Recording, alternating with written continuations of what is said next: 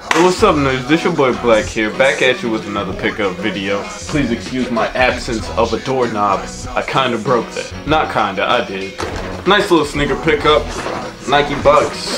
Shit, almost dropped that. We got the women's Nike M2K Tekno, pink, foam, black, Phantom 1. Got these on a woman's 8.5, men's 7, and they retailed in for $100. $100. Got these on release date for retail. I was pretty happy about that. But let's get into the sneaker, man. Got these from StockX. Shout out StockX. And yeah, I can like snap a pic and they'll like post it on their Instagram and stuff. So that's cool of them. Shout out StockX. Boom! Damn! Look at this pastel pink tonal upper. Really loving it.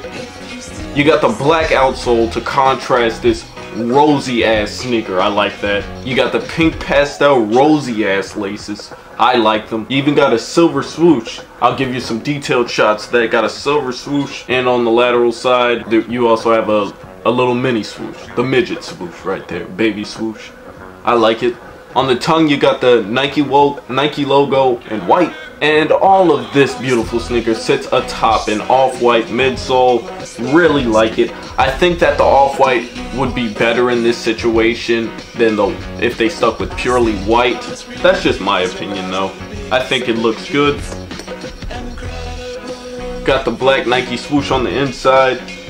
And that's basically the sneaker. I really like it. It's really, if you're fond of like chunky sneakers, I know they're in style, but if you've ever heard of the Nike Air Monarch, this is like the evolution.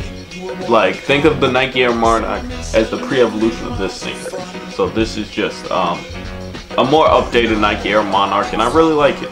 For those of you who even know what the Nike Air Monarch is, I credit you. I give you kudos. You are cultured, and I appreciate you. That's the end of the video. If you liked it, please remember to drop a follow, like the video, comment, show some love, and of course subscribe. Until the next video, it's been Black here.